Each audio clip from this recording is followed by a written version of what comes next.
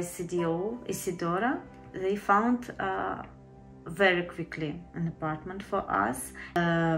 Next day we came here, and now I understand that we are very lucky, because I know that not all the people live and have their own, for example, shower and kitchen and so on. But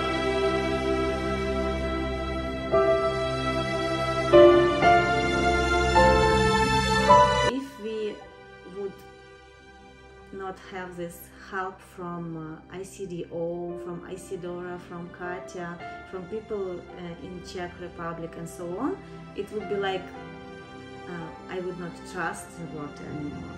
But now I understand that you are not alone, you can survive, you can live, and people are full of love, helpful, yes.